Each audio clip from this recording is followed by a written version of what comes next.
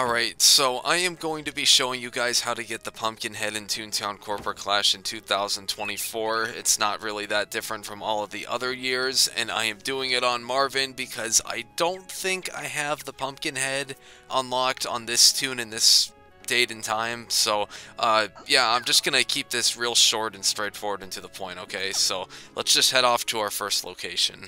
Okay, so the first location is in a building called Wacky Way-ving Inflatable Arm Flailing Tube Man. Try wrapping your head around that. It's in Toontown Central on the Wacky Way Street. And all you have to do is just walk right in, and then you just say trick or treat. And then, just like that, you will be given 100 jelly beans and 60 back coins. And then, that is the first step done out of 2, 3, 4, 5, 6, 7, 8. There's a lot of steps for this.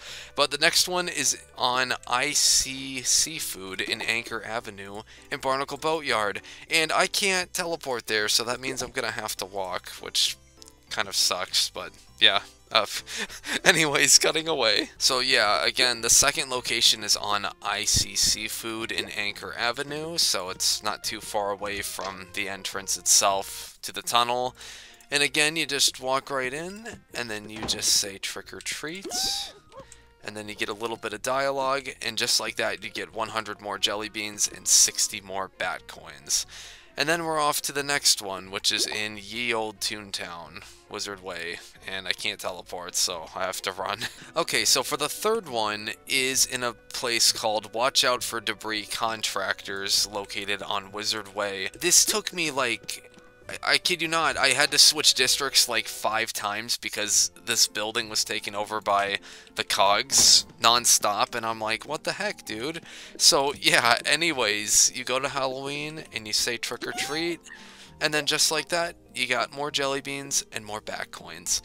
And now we're gonna head off to the fourth location, which is in Daisy Drive, so yeah, cutting away. Okay, so Silly Statues is located kind of in the midpoint of Daisy Drive here in Daffodil Gardens, so it's not too hard to find, and thankfully I didn't have to switch districts or anything, so yeah, let's just, the same thing as always, you just say trick or treat. And there you go. You got more goodies. So now we're like, I don't know, like about halfway done, I guess, because there's like 7 or 8 locations. So next place we go to is Soprano Street, which is in Mezzo Melodyland. Okay, so I had to switch districts a few times, but on Soprano Street you go to Pirates on the High Seas, and that's where you will get your next trick-or-treat thing. Oh my gosh, having to switch districts so much after all that walking. Just kidding, I'm teleporting to Marty. I have him logged on right now. You say trick-or-treat, and there you go, more bad coins and more jelly beans, and then the next place we're gonna go to is Walrus Way in the Brrrgh, which I can't teleport, so I'm gonna try not to cry. Okay, so the 6th location that you have to go into is Nothing to Ludge in Walrus Way, and again I had to switch districts several times because the cog buildings would not stop taking over. It just happens non-stop and it's so annoying. But anyways, you go in and you say trick or treat, and once again you get more bad coins and jelly beans, and then the next location we have to go to is Walnut Way in Acorn Acres. So yeah, I'll see you guys right there. Okay, so Trees a Crowd on Walnut Way in Acorn Acres, which is kind of like near the end of the street, but it's a pretty small street with a decent shortcut, so shouldn't take you too long to get into here.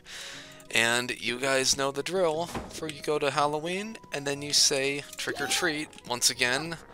And there you go, got your bat coins, got your jelly beans, and then we have one more place to go to in Lullaby Lane. It's called Deep Sleep for Cheap, so let's go right straight there. Okay, so the last one is on Lullaby Lane, and the building name is Deep Sleep for Cheap, so pretty easy to find because it's like right near to the beginning of the page, near the tunnel, so it's kind of hard to miss, but there might be a few cog buildings spawning in here and there, so you just gotta be careful of that.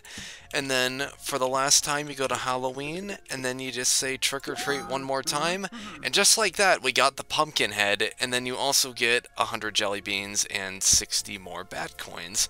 And that's pretty much it actually for how to get the pumpkin head this year. That's all there really is to it. It's the same as any other year, but you know what? My point still stands that there's always going to be people that are going to try to search up how to do it in 2024. And I'll always come back to do it again as each year progresses forward, and who knows, maybe I'll have to make another tune just so I could do it because I've done it on several other tunes. But anyways, that's pretty much it for this video. Thank you guys so much for watching, and I guess I'll see you guys next time. Give me a 2. That's a 5. That's not what I'm looking for.